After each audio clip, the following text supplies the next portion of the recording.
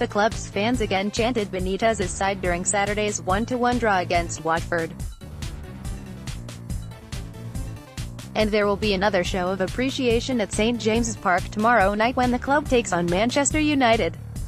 Newcastle, 15th in the Premier League table, go into the game needing a result, with the gap between themselves and the relegation zone having been cut to just 4 points at the weekend. "I think our fans are quite clever," said manager Benitez. "I decided to stay when I came here, and I thought we could save the team, but we couldn't.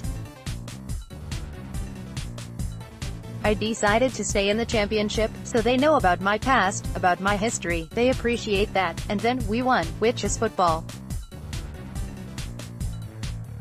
If you have a good CV, you still have to win. And we did it, we won the championship." Not too many managers go from Italy, Spain and win everywhere they go, like to the championship, or even stay in the championship and then win. "I think that the fans appreciate that.